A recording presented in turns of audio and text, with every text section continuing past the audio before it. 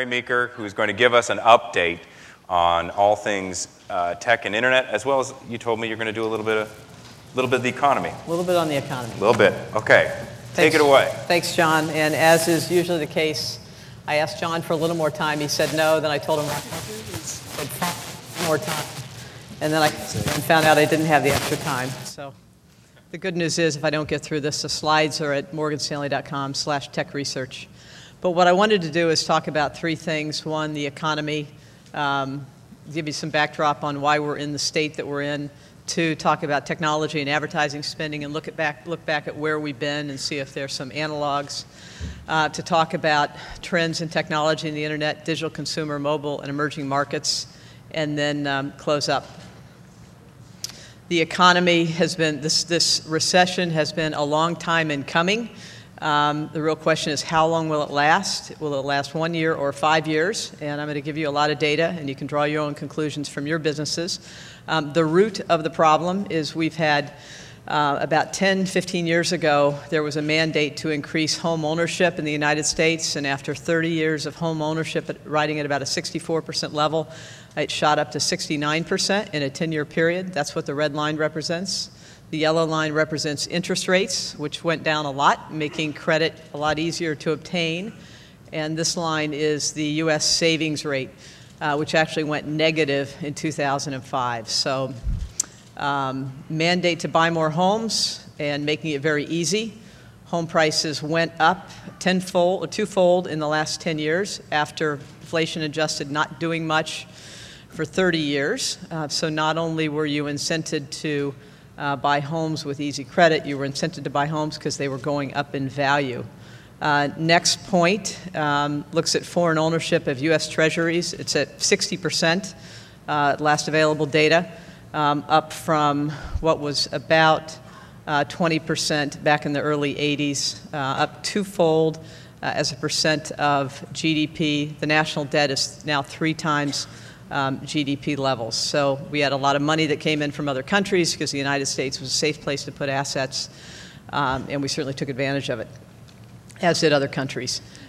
This looks at GDP growth and consumer spending in the United States. In the third quarter this year, it was down 3% sequentially. That's the biggest sequential decline in consumer spending since 1980. And the bad news is it appears that October spending was worse than September, and September was worse than July. Was also worse than August, and August was worse than July. Try doing the months backwards fast. GDP forecasts have had a downward bias. The slide is an eyesore. I apologize for that, but it looks at GDP growth rates for the major economies around the world. The forecast for most economists is for slightly negative growth in 2008 and also 2009. This looks at the stock market. The stock market is oftentimes a great leading indicator of what's to come, far better indicator than a lagging indicator, which is what when economists try to measure a recession, when they say we're in a recession, it's usually been predicted by the stock markets. The red line represents the Chinese market, which peaked in 2007. It's down 71% from its 12-month peak. Russia down 67%, Japan down 50%, oil down 53%, and the S&P outperforming the global markets down only 36%. So as you're looking at what's to come in the future, watch the market after 3 to 6 months of a trading pattern. It will usually give you a sense of what may happen next. So the market will lead a recovery, not lag a recovery. This looks at the performance of the sectors within the S&P 500, gives you a sense of who's been hurt most. Again, also a leading indicator, financials, consumer discretionary, telecom services, et cetera, that make up that decline in the S&P. What does it mean for technology? What does it mean for ad spending? The reality is technology spending and advertising spending are closely tied to GDP growth. I'm going to go through some a regression analysis there, which will be very scintillating, and then go back and look at what happened in 2000 and 2003. Retail sales have been slowing. The yellow line represents e-commerce. The red line represents total retail sales. This is data going back to 2001, so the rate of growth has been slowing. Same thing for advertising. The green line represents internet advertising. The red dotted line represents overall U.S. advertising, so all components of advertising. Advertising spending and GDP growth are very highly correlated, an 81% correlation. If you do a simple regression analysis, it would imply that if GDP growth grows at 0%, which is close to being in line with the forecast, ad spending would decline by 4%. We've done a GDP up 5%, ads GDP down 5% to give you different levels of spend. Obviously, this will be on the internet, again, at morganstanley.com/techresearch if you want to read that. We don't have great fact patterns on how the internet will do with a regression analysis simply because of the anomaly of spending in the early 2000s. Our bet is that display advertising continues to be challenged, but search will do better, but will still be challenged as well. This looks at online ad spending back in 2000. It looks at from 1996 to the present. We had a 27% decline from 2000 to 2002. We don't think we're in for that kind of a decline, in large part because what the overall economy is going through right now, easy credit, lots of spending, is what the internet specifically went through back in 1999 or 2000. That was not a 10-year spend. It was probably a 5-year spend. But one of the things that we focus on in the analyst community is looking at trend lines. What you'll see back in 2000 and 2001 is ad spending for the internet was very much above trend line. The good news is we're not above trend line now, but the patterns of the deceleration on a quarterly basis are somewhat similar to what they were back in late 00, but we don't think we'll have the sort of severe decline we had back then at all. If we look at tech spending back in 00, 01, again, this looks at 1995 to 2008. We had 2 years of negative to flat growth. We were down 1% in 2001, and this is global technology spending for publicly traded companies. Flat in 2002, up 13% in 2003. One thinks about that, that doesn't seem so bad. It's compared with about a 10% average rate of growth. But this looks at the quarterly data. What it represented was 5 quarters of negative sequential growth, then 5 quarters of flat to modest growth, and then and then we had the recovery. If we compare what we lived through when we troughed, I think in 01, in the second half of 01, with where we are right now, the forecasts for the third and fourth quarter imply a faster deceleration. What took 3 quarters then, it will take 2 quarters now. So that's somewhat unnerving. And the real question that we're trying to figure out is this 1 year or 5 years. And the good news is that there are a lot of positive underlying trends, we think, for growth. We lived through this in 00, 01, and 02, where it felt like the technology world had ended. And the reality is eyeballs continue to grow, innovation continued to occur, and revenue followed that. On the digital consumer side, the good news, bad news is there's a huge amount of growth in social networking, online video, voice over IP. The bad news is they carry much lower CPMs. If I was an advertiser, I would be focused on innovating in the low CPM categories to take advantage of what is a huge arbitrage opportunity. This is stuff you know, but it's interesting to see it illustrated. It's unfortunate that you can't understand the slide, but what it says is YouTube and Facebook gained 500 basis points of relative share in the last 2 years, while Yahoo and MSN lost relative share. These are 4 websites that we're very excited about.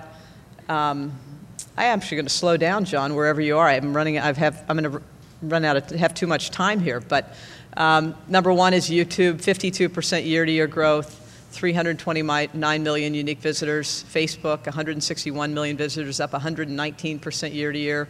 Skype, 370 million users, up 51%. Year-to-year. PayPal, 19% growth. If we drill down on this per ComScore data, YouTube just became the number 2 global search engine in the world, followed by its parent, or following its parent, Google. Facebook has 120 million active visitors in the last month. The user data is, I think, quarterly data. For Skype, and I think this is a very big deal, if Skype were a carrier, if you looked at the ranking of all the wired and wireless carriers in the world, it would be the number 1 carrier.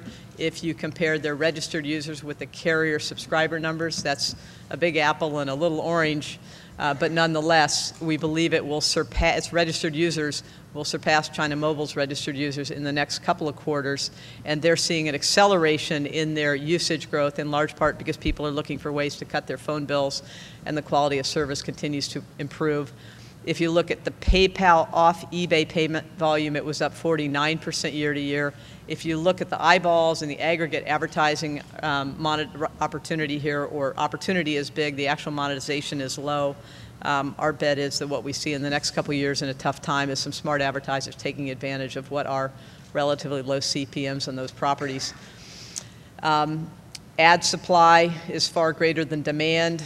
It's one of the reasons we're having CPM degradation.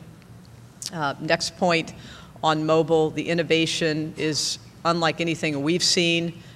We believe this is the single area where the most amount of wealth will be created and also destroyed because of the impact of it over the course of the next 5 years. And by that we mean the winners will gain and the losers will lose share and lose, we think, big time.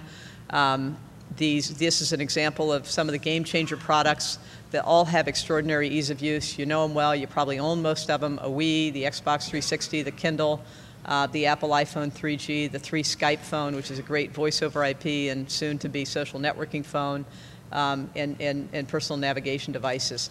One of the things that doesn't get a lot of play that we think is important, when we looked at how broadband replaced dial-up, and dial-up was created back in the early 1990s, the adoption of cellular modems as a way to access the internet anywhere, anytime is growing very, very rapidly. Unfortunately, not rapidly enough for us to be able to gather good data on it. But one of the things that we try to do is look at all the markets around the world to figure out what's happening in one market to see if it'll apply to another market. And we were certainly intrigued when we found out that 64%, this is a very important data point that will be very exciting for you to know at cocktail parties and other things, but 64% of new Austrian broadband subscribers use cellular modems. This may be the first time in history that Austria is a leading indicator of where the rest of the world is going. But it does, and if you're Austrian, I apologize. I've been there, I love it. If I lived there, I wouldn't use the internet at all. I do other things. But the point of that is, it's people want wireless access anywhere, anytime. And I'll go through some data on emerging markets that I think will surprise you in a minute. This looks at Opera's, the growth for its mobile internet browser growing very, very rapidly. One of the things that we try to do is we try to look for inflection points in the industry to figure out what it means. And when Google launched the G1 phone with T-Mobile and HTC, within a week and a half, Motorola announced they were going to create a 350-person Google Android development team. Nokia's chief technology officer resigned, and Apple announced that you didn't have to sign an NDA for its SDK. That also sounds like a rap song, but I'm not going to do that again. But point of that is, in my career, I have never seen such big tectonic changes, if you will, after the announcement of a product, and we think it speaks to exactly what the stakes are in this arena. Symbian, the Symbian smartphone operating system dominates the global market for operating systems. The rainbow-colored chart in here is North America, which indicates there are a lot of different operating systems in North America. Our bet with the innovation coming out of Apple, with the iPhone, and Google with Android, and Microsoft with Windows Mobile and other things, is while the U.S. has been a huge laggard in the mobile internet market as it's developed in places like Japan and China and Europe over the last 10 years, we think we'll end up being a leader in the marketplace in the next 5 to 10 years. 3G will probably be at 22% of subscribers by 2010. That means there'll be enough people on a fast network to make mobile internet more interesting. This is just revenue data. Asia and Europe lead in mobile data revenue. I think the US will catch up over time. In Japan, almost as many people access the internet on their mobile phones as do in the US. Very different in the US market. I'm going to skip through a few of these slides just to get to the closing points. The emerging markets are where there is a huge amount of growth on the internet. Unfortunately, a lot of companies aren't big players in those marketplaces. the top 10 emerging markets will surpass the top 10 developed markets in 2008. If we look at where we're seeing the most number of internet users added on an annual basis, number one is China with 73 million internet users added. That's more homes. That's almost as many homes as there are in the United States. The United States added about 10 million. Brazil, Pakistan, Colombia, and India, and Iran all added 5 million or more, and were the fastest net add markets. If we look at the mobile market, similar names but much different numbers. China, 86 million mobile subscribers added in 2007. India, 67. Pakistan, 44. Brazil, 21. Russia, 19. Indonesia, 18. The United States, 14. So for better for worse, this is really where a lot of the growth is. The closing thoughts, having lived through a downturn before, is that companies with cogent business models that can provide consumer value will survive and thrive. Consumers need value more than ever. We're of the view that at the margin, in a difficult environment, because people can search for things and find them at better values on the internet, there'll certainly be companies that benefit from that. That's what we would be focused on. The good news is retail penetration is still very low on the internet, only 6%. A lot of markets at much higher penetration. We think that's the opportunity. Amazon has done a great job with its best-in-class user experience and its recommendation engine of driving very strong growth and gaining share. We think that'll continue. In the ad market, there's still a lot of ad share to gain, about $300 per household spent in online advertising in the US, compared with newspapers still at $800, lots of share to gain. Search should continue to become more important. CPMs, while they may be under near-term pressure because of the targetability and what we think is effectiveness and ROI, should have long-term upside. And the last news, and John, you'll be glad to know I'm done, 1 minute over, but one of the things that we did back in the early to mid to late 1990s is we did a forecast of how many internet users we thought there would be and what the average advertising revenue per user would be. It ended up actually being pretty close to being accurate, though it went above the trend line and then went a little below. But it's interesting, it wasn't that long ago that we had, I think, 18 million internet users in 1995, 55 million in online advertising revenue, and we now have 1.35 billion users and $30 in revenue per user and 41 billion in revenue. So in spite of living through a very difficult time in 2000, 2001, it's worked out okay, and if anything, there's more opportunity to monetize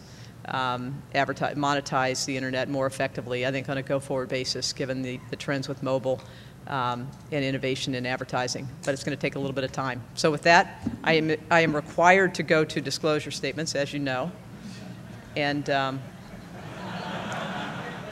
you can find the disclosure statements at morganstanley.com/techresearch. But hope that was helpful. And John, you're back on.